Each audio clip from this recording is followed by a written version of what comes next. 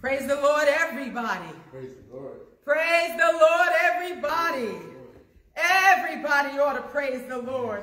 We give glory to God on today. Come on, let's stop and give God some glory. Hallelujah. Hallelujah. Hallelujah. Glory to your name, God. Hallelujah. We bless you today. We give you glory today. We magnify you today. Nobody like you. Hallelujah. Come on, you all gotta praise. You know he's been good to you. You know he made a way out of nowhere. You know he opened the door. Hallelujah. You know he held back death. You know that he did it. Nobody can do you like he can. We give you glory now, God. Hallelujah. Woo! Some of you haven't praised him all week long. This is your opportunity to give my God some praise. He's worthy of the praise. He's worthy of the honor on today. I love him on today. Nobody like him on today. Glory to his name. Hallelujah. Come on, you're in your home. You're sitting on the side of the bed. You're at the computer desk. Glory to God. North, south, east, and west. He's still God. He's still worthy of the praise. Hallelujah. Bless your name. Bless your name, God. Glory to God. Glory to God. Come on, glory to God. In spite of my circumstances, glory to God. In spite of what I've been through, glory to God. In spite of what I've experienced during the pandemic, glory to God. Hey, glory to God. What a mighty God we serve. Angels bow before him. Heaven and earth declare the glory of our God. Woo! Bless his name. Hey, I had a praise. I see Tomo say, yay, glory to God. I had a praise and I had to get it out. He's been that good. He's been that good. Yes, he's been that good. And so many times we sit on social media. So many times we just wait to be entertained. We wait to hear what thus saith the Lord, yes. But we wait for a specific time when we can lay back. And sometimes we just have to enter his courts with praise. Hallelujah. And bless the name of our God. Well, I had a praise. Yes, Lord. And I had to get it out. I say I had a praise and I had to get it out. If you knew what I knew, oh my God, hallelujah. Oh my God, I thank him because he's been that good. Hallelujah. I give him glory on today. I'm saved where I stand. I'm sanctified. I'm Holy Ghost filled and I'm fire baptized. I got Jesus on my mind. I'm running for my life on today. Hallelujah. And I want you to come and go along with me. Hallelujah. I bless the name of God. I bless the name of God.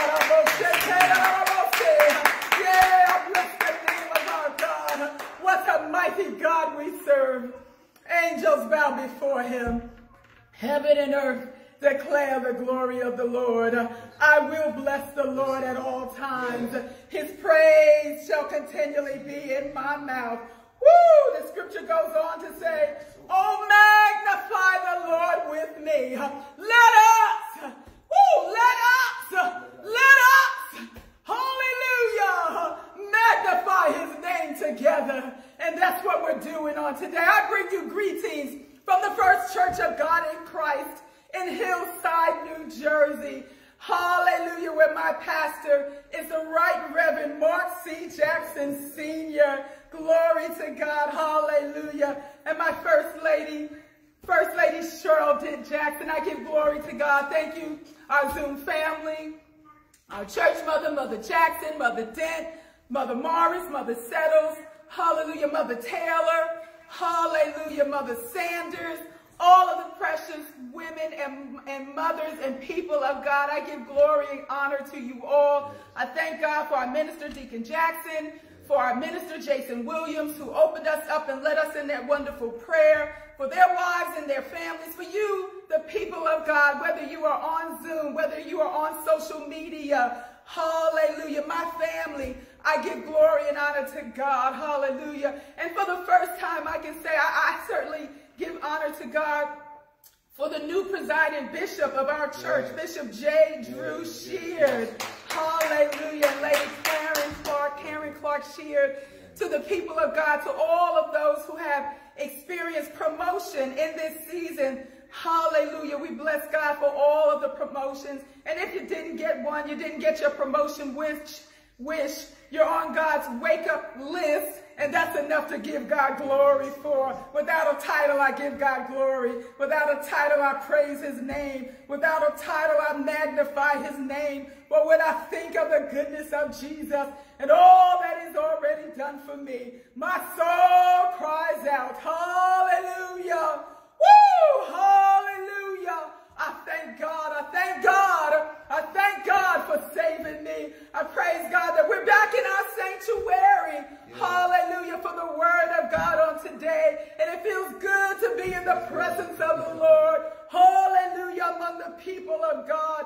Glory to the name of our God.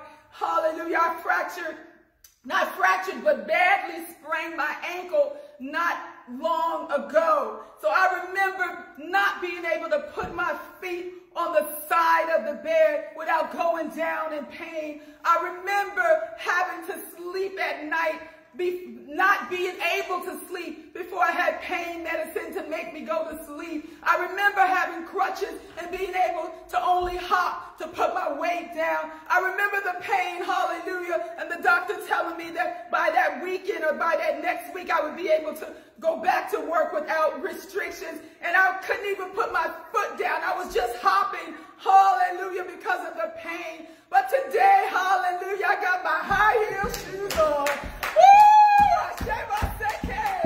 I can do a full jumping jack. Hallelujah.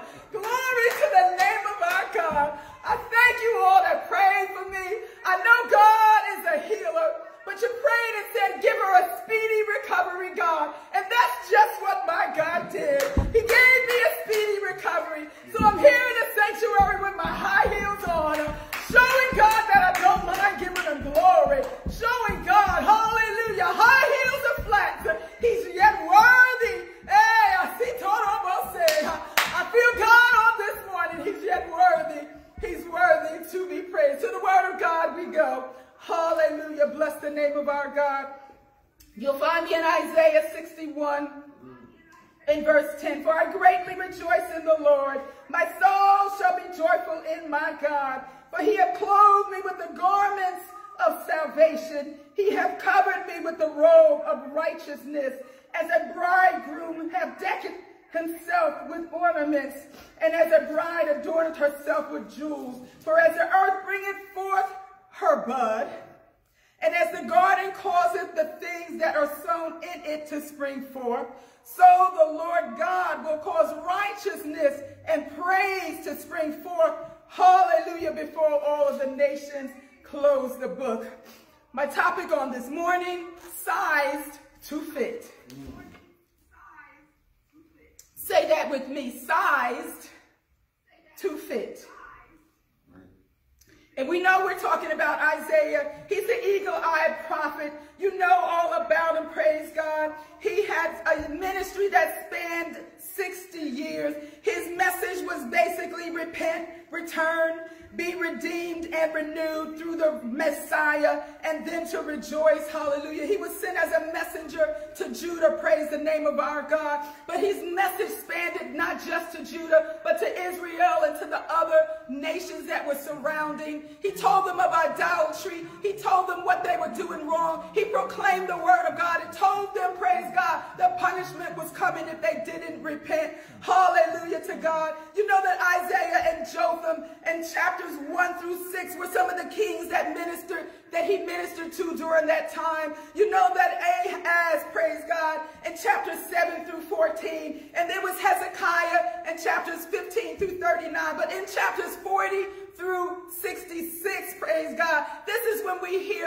Isaiah telling the people of God that in spite of the punishment, in spite of what God would do because of their refusal to repent, that God was going to send comfort, that God was going to send a remedy for what they were going to do, that he was going to have hope and forgiveness through the Messiah. He told them that there would be a Messiah, a suffering Lord, and a suffering servant, and a sovereign Lord. And that's where we know him as today. Yes. He is our suffering servant. He was the suffering servant, and now he's our sovereign Lord. If you don't believe me, you know some things that you've been through, some things that you didn't even know that God would bring you out of. But because he's our sovereign Lord, he allowed some things to be, some things that we didn't like, praise God, some things that we didn't ask for, praise God, but he sized it to fit what we were going through. And because he sized it just for what you were going through, Sister Pagina, now you have the ability to be able to minister to somebody else. You could tell them that I'm going back to the cancer corner, cancer-free. Mother Dick could tell them that when the enemy comes in like a flood, that God would raise up a standard. Hallelujah. Mother Jackson can tell them that even if you fall down the stairs, even if you have to wear a collar on your neck for a season, the God that we serve is still a healer. He's still a deliverer. He's still a way maker. And when we're going through our trials, when we're going through our tribulations, it doesn't always feel good, but you can't take away what I've been through, and I can't take away what you've been through. But when we come out, hallelujah, when we come on the other side of it, praise the name of our God, hallelujah, you can minister to someone else, hallelujah. Maybe you suffered loss after loss and death after death, hallelujah, in a season that's gone by, but now you can sit during the pandemic season with boldness, hallelujah, consulting family after family, telling them God will dry your tears in due time, telling them God will make a way out of no way, telling them the God that I serve, he'll bring you out more than a conqueror. God allows what we go through. Our pastor says it like this: our experience has value, and because of that value, it's sized just to fit who you are. It's sized just to fit where you're going. Hallelujah to God. Somebody that's been walking on the street and God brought them off the street, the drunk on the corner, the alcoholic and the gambler can tell them you don't have to live the way that you live. The woman that came off of being a prostitute, she can tell somebody else, because of my experiences, I might not be proud of what I went through. I might be a little ashamed of some of the things that happened to me, but because God brought me out, you don't have to live in the state that you're in. The potter wants to put you back together again. He's able today to put you back together again.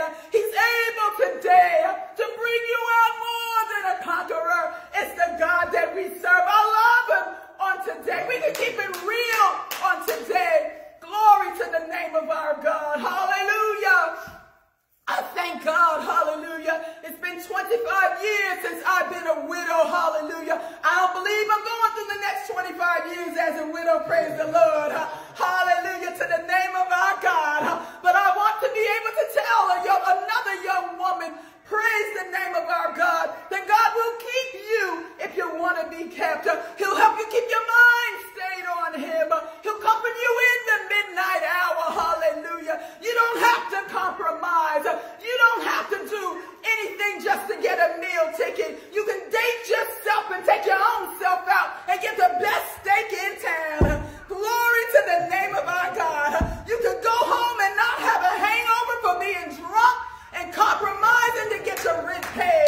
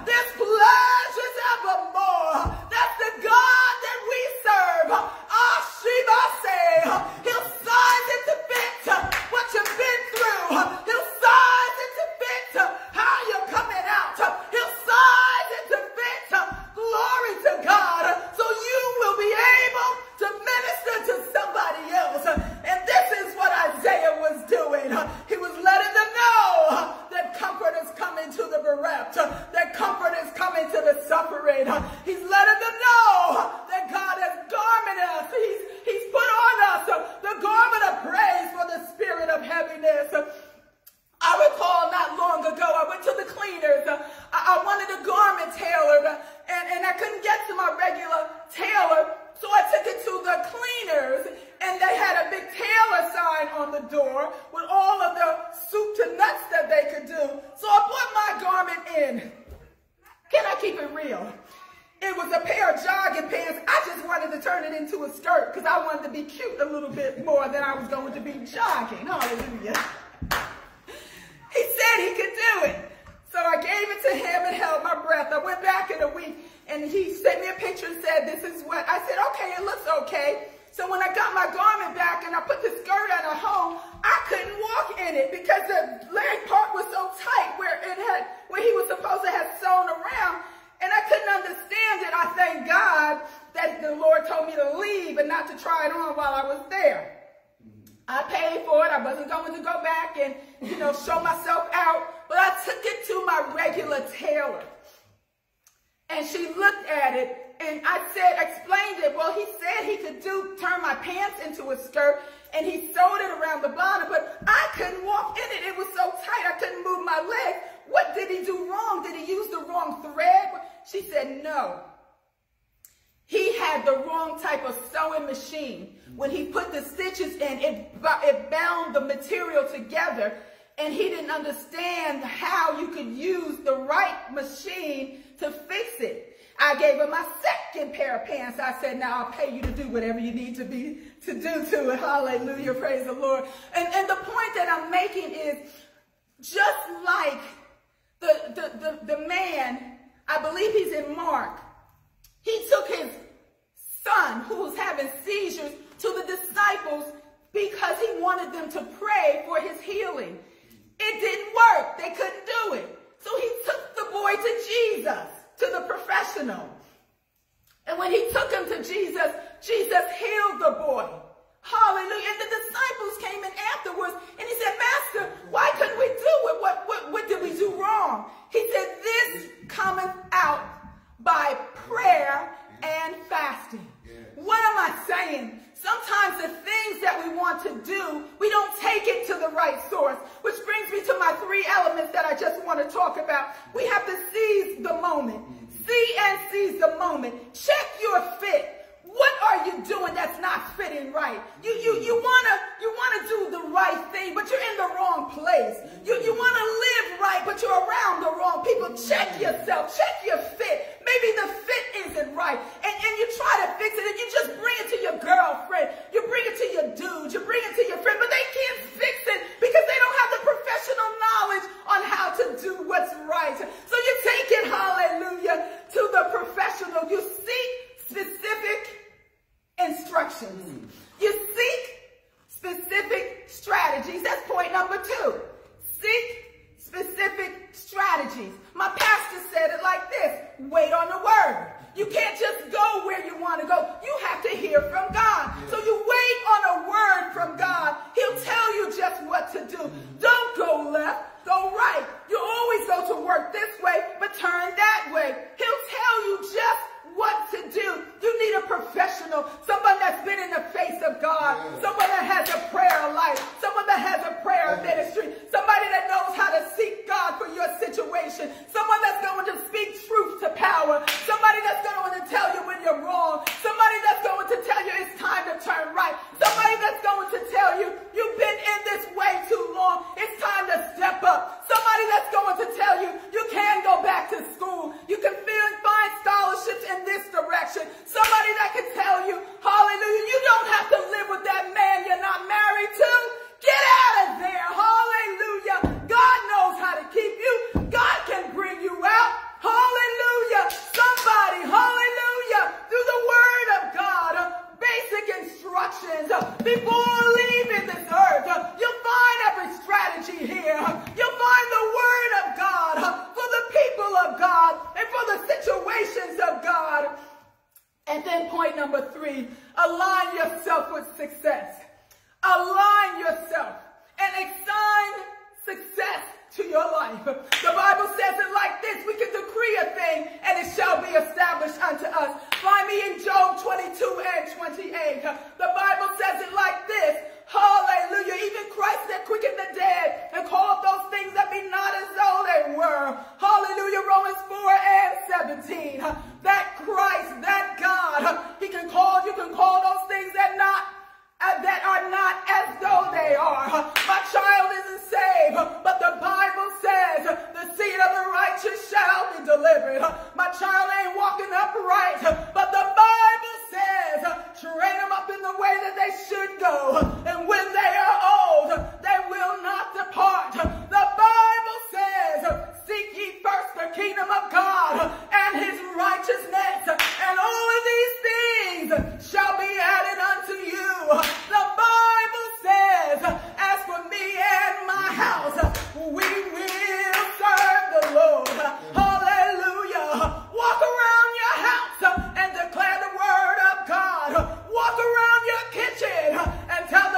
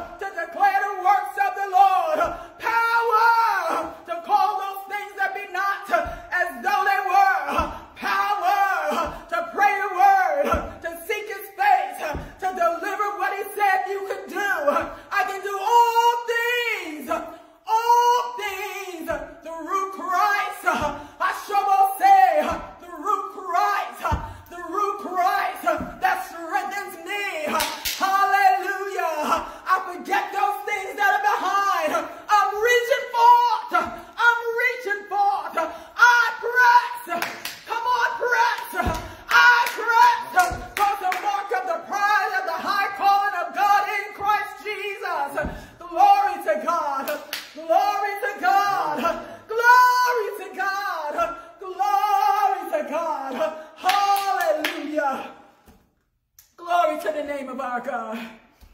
If you were here with me in the sanctuary, I'd ask you to stand. But you don't have to stand today.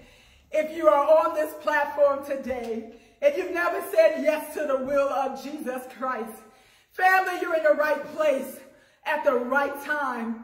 This is the time that you can say yes to the will of God. This is the time that you can be reminded that the God we serve, he's still healing. He's still delivering. He's still saving and setting free. Throw your hands up in the air. Do it just like you're at the football game. Hallelujah. Ask God to help you. Confess your sins to him. Repent from every sin that you've ever committed. Ask him to come into your life. The pastor said, keep it simple. If you confess Jesus and you believe who he was and that he died and was raised again on the third day, hallelujah, ask him to come into your life and save you and make you brand new. And the Bible says, if any man be in Christ, he is a new creature. All things are passed away, and behold, all things are become new. You are a new creature in Christ on today. And we give God glory. The Bible says the angels in heaven rejoice over one soul. Come on and rejoice. I believe somebody said yes to the will of God. Come on, rejoice. Hallelujah. We rejoice with them that do rejoice. Hallelujah. I believe that somebody said yes to the will of God on today. I believe that somebody, like the eagle-eyed prophet Isaiah, hallelujah, believes that hope and forgiveness and consolation are coming to the people of God in spite of what you've been through, in spite of what you've experienced in your lifetime. It's not over yet. The best is yet to come. Hallelujah. You will finish college. You will get the scholarships. You will be reunited with your family members. You will experience health, hallelujah, in your body again. You will experience the strength and the power of God. You will have multiple income streams. You will have a successful entrepreneurial business. You will have a ministry that's thriving in the midst of a crazy and jacked up world. You will experience the joy of the Lord. For the joy of the Lord is our strength. Hallelujah. I pray, praise God, that you understand now that you've been sized to fit everything that you've been through. And what you have now is a praise that's befitting the glory and honor of the God that we serve. Pray my strength in the Lord. Back in the hands of Minister Jason Williams.